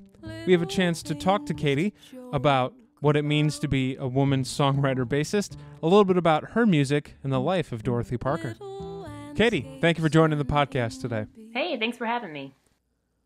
So, when did you first become interested in jazz in general, and we'll get into the bass and singing later, but what was your first introduction into the jazz world?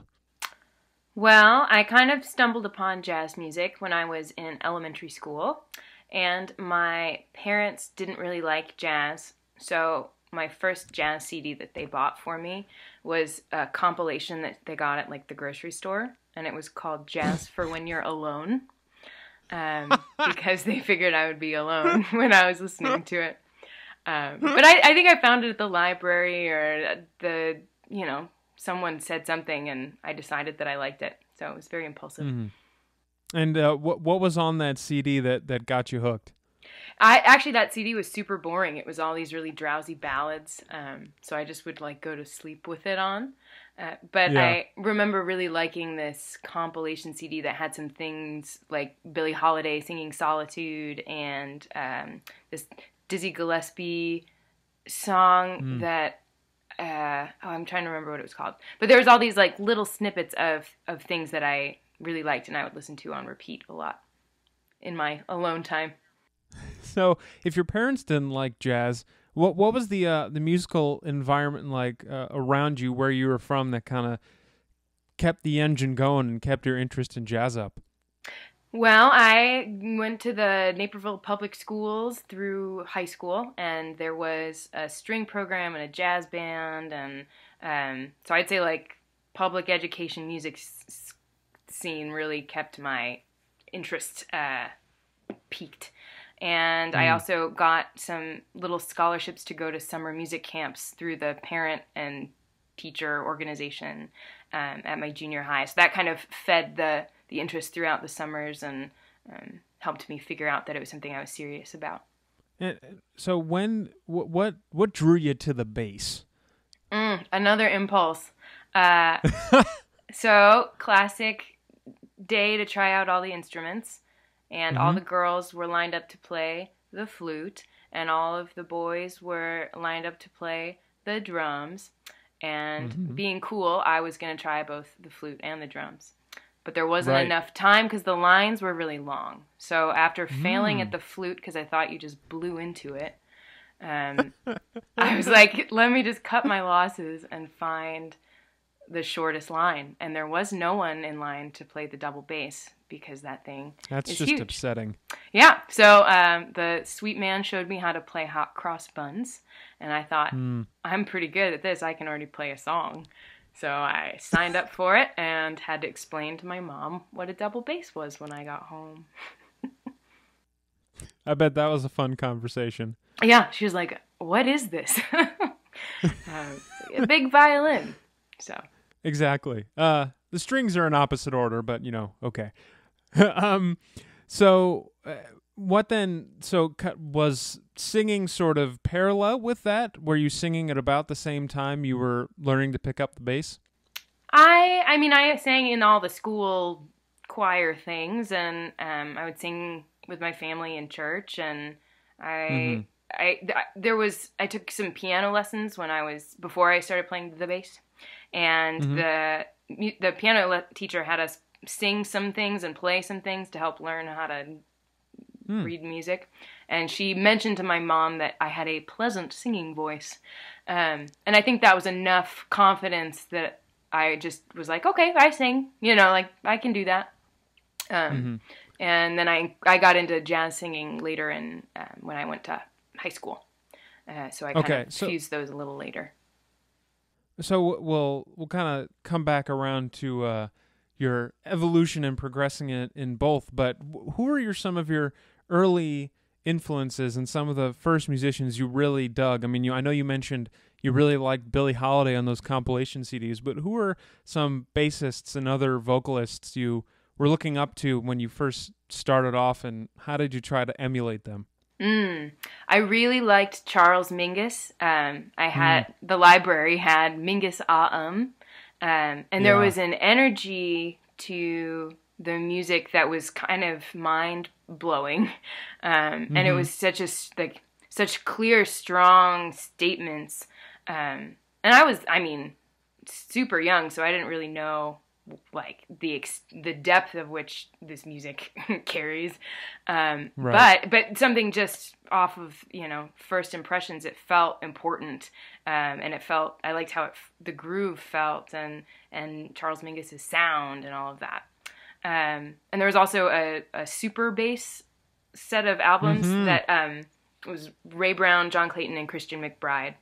And that kind of turned me upside down because I didn't realize that the bass could take on any role and not just the foundation. So on that record, it's just 3 bass players playing together, and they play chords, they play melodies, they play bass lines. It's super fun, and it's a live record, so it all was in real time. Yeah. And who were some of your vocalists besides Billie Holiday that you were listening to and sort of developed around? Let's see. I kind of liked the Heartbreakers. I liked Billie Holiday, and I liked Chet Baker's sound a lot. Nancy Wilson crept up a little bit later, but I definitely geeked out a lot on Billie Holiday and Chet Baker at the very beginning.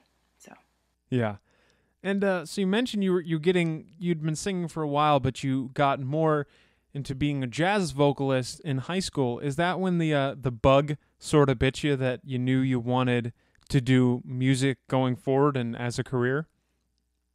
That part is a little blurry for me. I think I was always really serious about music, and in some ways I can say, yeah, I kind of knew earlier on even that was something that I wanted to do.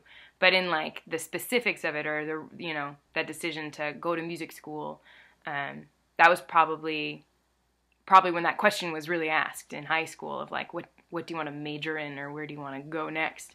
But I think that my kind of like dedication to and pursuit of music as what I would do with my life kind of snowballed and built on itself year after year until it just seemed like, of course, I would be looking at music schools and not other kinds of schools.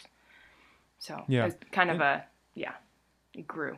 And so as you were deciding you wanted to do this and you were developing your chops further, I'm sure you decided, oh, wait, I can sing and play the bass. I mean, was that a sort of conscious decision, or, oh, I know how to play this, I might as well accompany myself?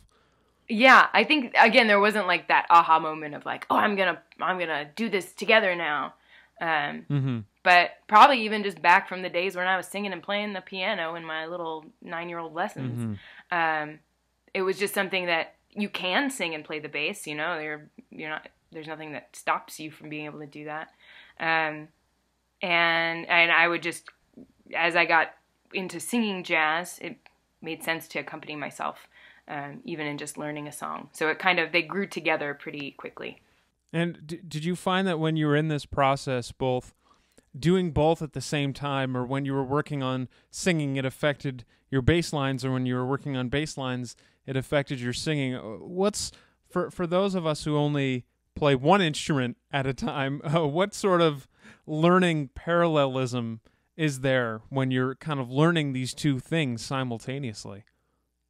Well, in some ways, I learned how to separate and be independent between the two functions. Right. So kind of like, splitting your brain in half. But I also think that in being independent, there's also like, you learn the relationship between the two different lines. So in being able to play the bass line and sing the melody, you're automatically getting a harmonic outline. So it kind of like wove itself together, where I think a little bit, or I mean, even in writing music, I think about kind of the relationship between melody and bass line rather than starting with chords. And that's, I think, an offshoot of just how I've approached making music and learning songs and stuff. I want to come back to the whole songwriting thing, and especially your album, Little Words, but I wanted to pick your brain about something. Maybe even 20 years ago, the woman singing and playing bass might not have been so much of a jazz cultural item, but now I know Nikki Parrott's been around for a while, but names like yourself, Katie Thoreau, Kate Davis, and of course Esperanza Spalding are doing more of being the woman singer-songwriter and playing the bass. From someone who's in that bubble, it seems, at least to me, that this is just is sort of almost a new sub-genre. I know you all didn't have a meeting and, and you just decided to do that, but what it is about that combination do you think works really well and draws people in? Well, I think that, yes, we did not have a meeting, and part of me wants to say that it's just a byproduct of there being more women in the creative music capacity, or there's fewer women that have been told, no, you can't play the bass because that's for a bigger person. So it's just a numbers game, really, of if there are more women that are selecting that instrument as their vehicle, then the odds of there being people making creative music in that way, the numbers will increase. And I think one of the cool things is that all of us are doing very different things with that combination. And I would love for it to seem just as common as like the singer-songwriter who plays guitar or piano.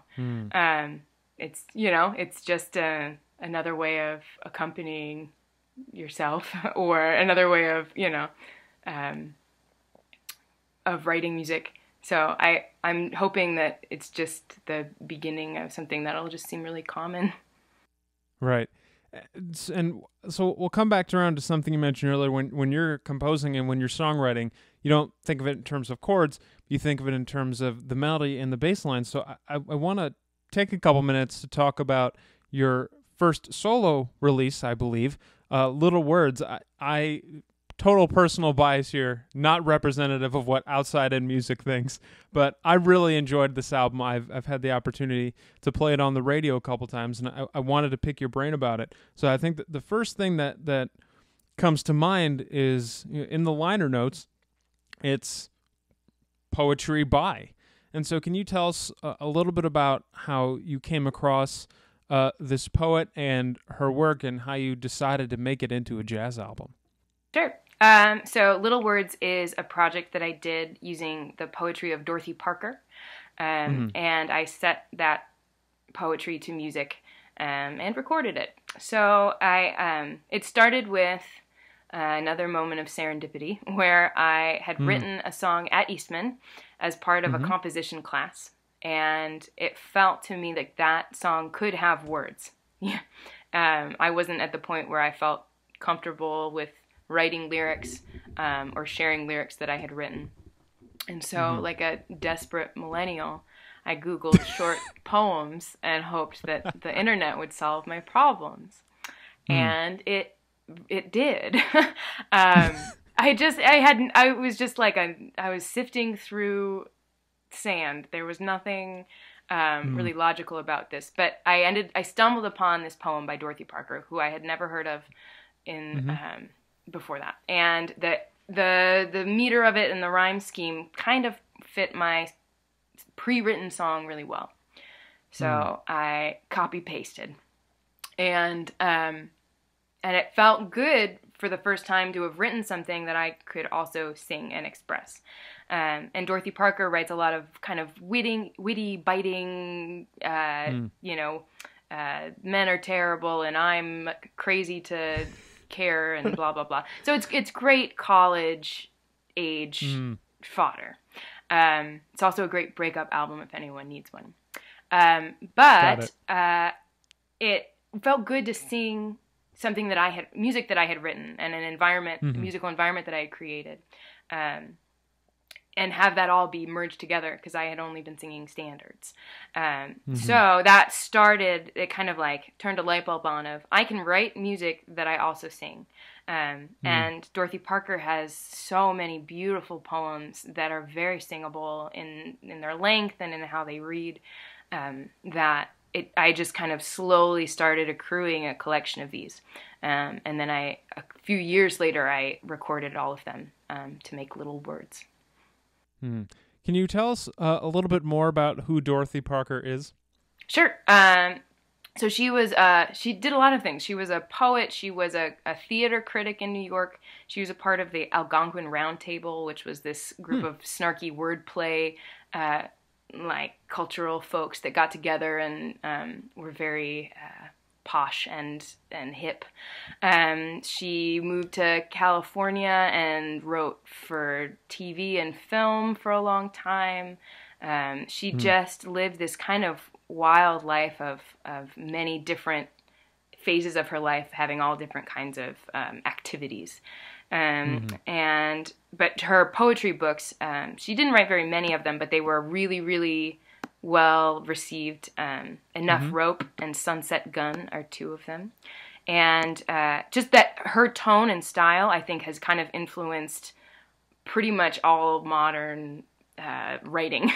If you think about like Groupons and the descriptions of them and how they're kind of like, like they're clever and conversational, and I feel like that's totally just ripping off Dorothy Parker because she just had kind of like real smart conversation as opposed to like the super gooey prose of before her time.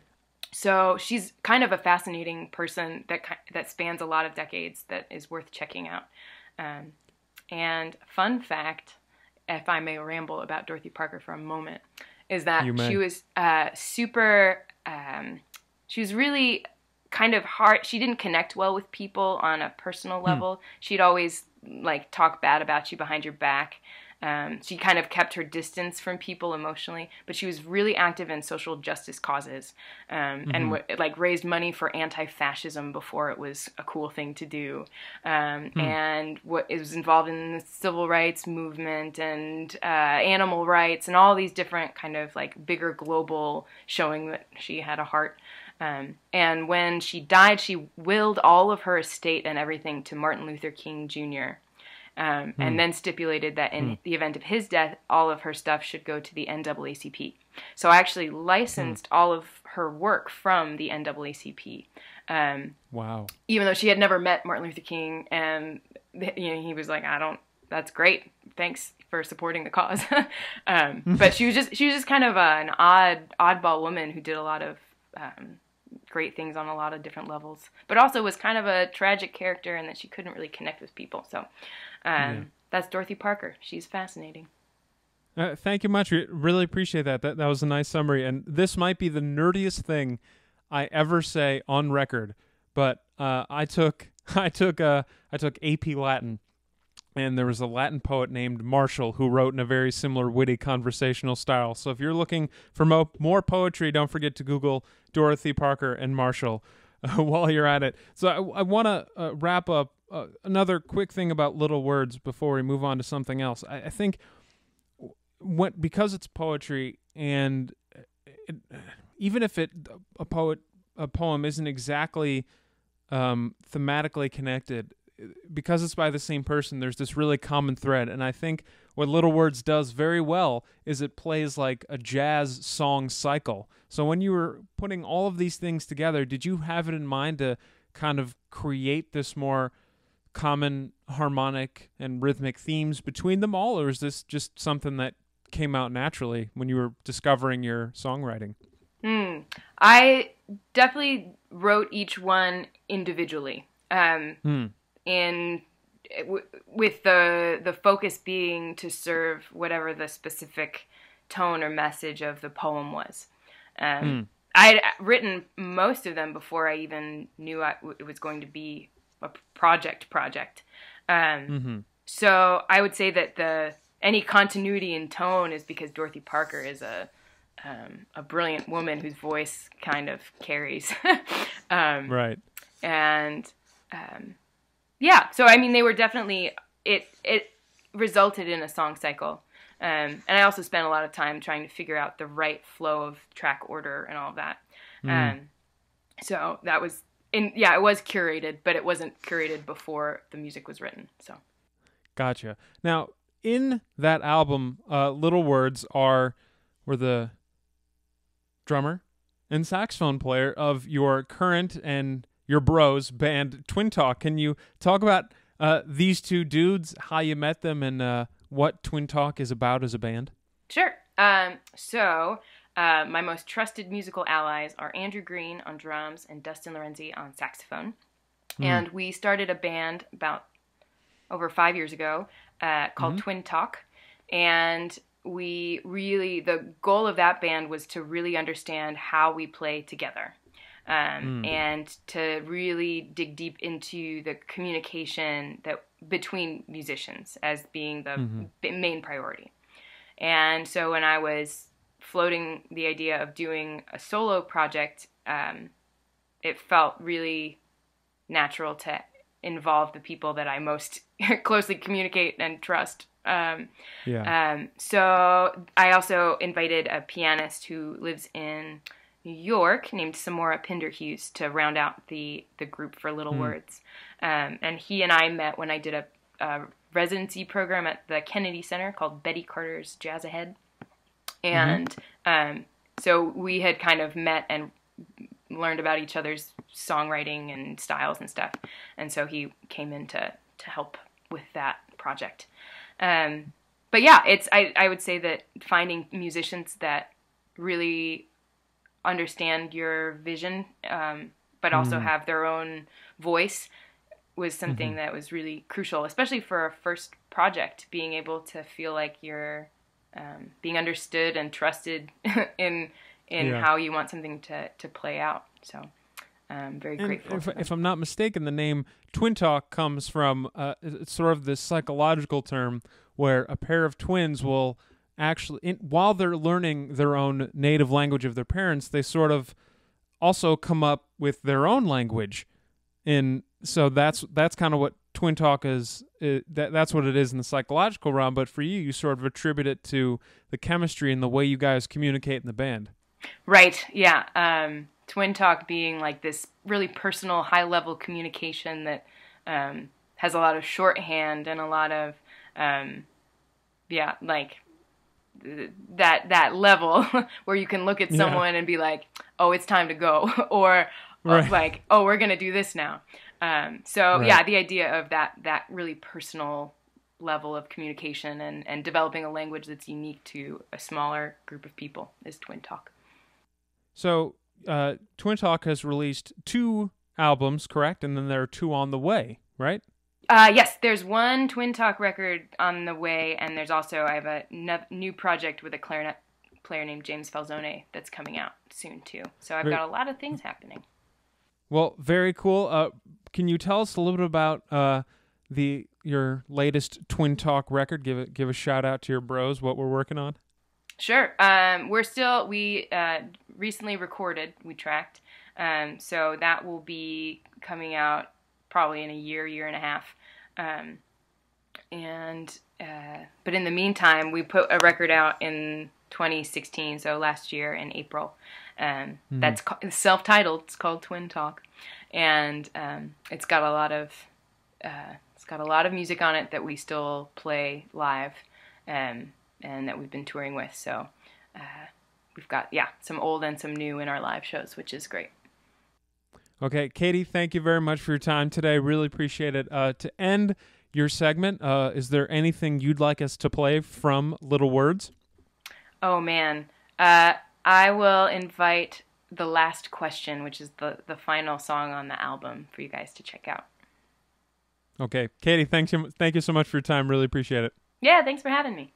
New love, where are you to lead me? All along a narrow way that marks a crooked line. How are you to slake me, and how are you to feed me? With bitter yellow berries and a sharp new wine. New love, shall I be forsaken? One shall go a-wandering, one of us must sigh. Sweet it is to slumber, but how shall we awaken? Whose will be the broken heart when dawn comes by? Whose will be the broken heart when dawn comes by?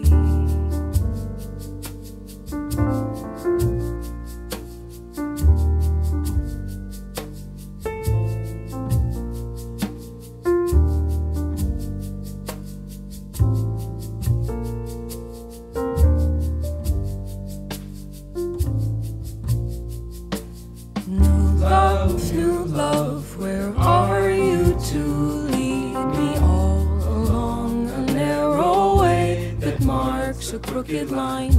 Are you to slake me, and how are you to feed me? With bitter yellow berries and a sharp new wine.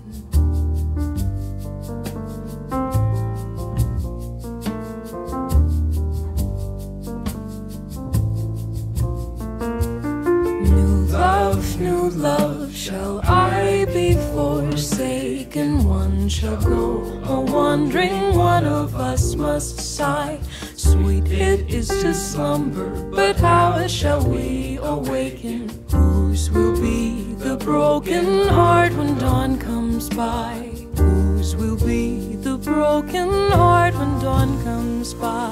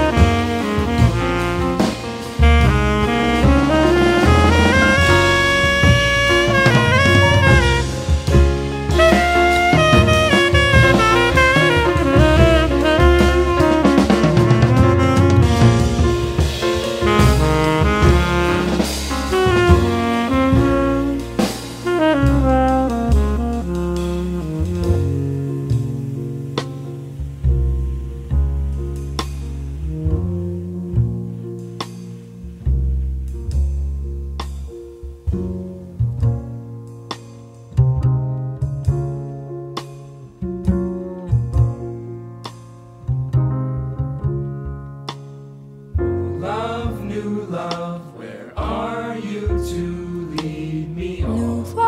New love, where are you to lead me all along the narrow way that marks a crooked line? Are you to slake me, and how are you to feed me with bitter yellow berries and a sharp new wine?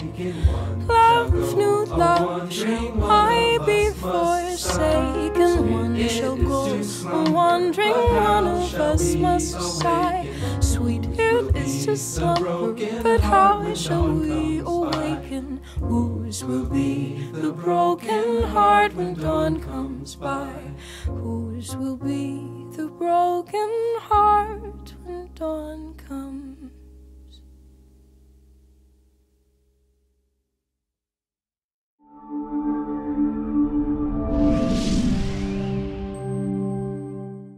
This is Dan Gross on Extended Harmony, the monthly podcast that is produced in conjunction with Over Here, the weekly podcast hosted by Outside In Music's founder, Nick Finzer.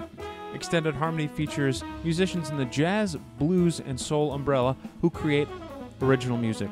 This week, we talked to Dani Rabin of Marbin, Mike Cottone of Holophonor, Dave Chisholm, who wrote, drew, and composed the soundtrack for a new comic book instrumental, and Katie Ernst of Twin Talk.